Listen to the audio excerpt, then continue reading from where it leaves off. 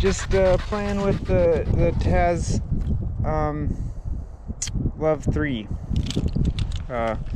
climbing device. Not really widely used in tree climbing. It's a little different to get used to the handle. I used to climb on the Gree most of the time years ago, and I liked it.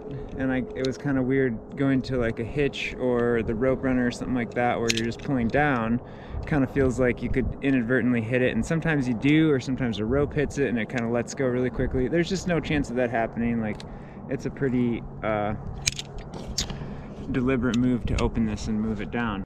This little button opens up the device so it can still be attached to your harness when you're putting the rope through it. And it's very easy to put the rope through it. They have a little anchor climber there and a hand, and that's kind of a harkening back to rock climbing.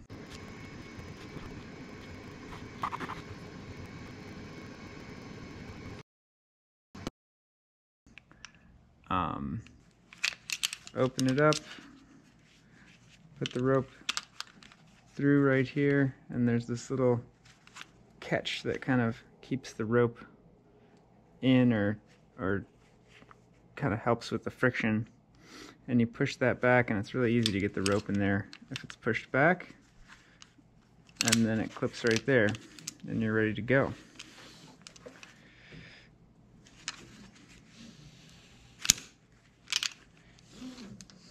As soon as the carabiner's weighted, it locks.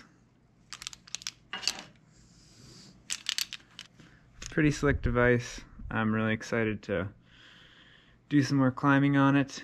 It's seeming to be working really well with this 11mm rope, which is the size it's designed to work with.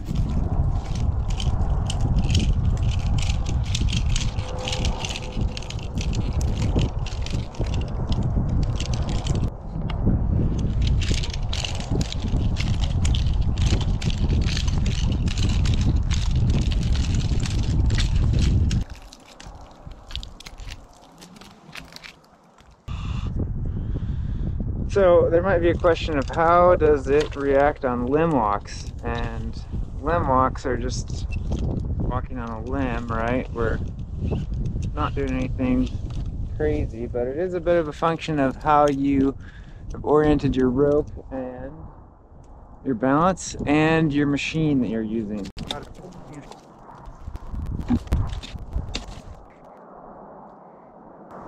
So yeah, it works okay.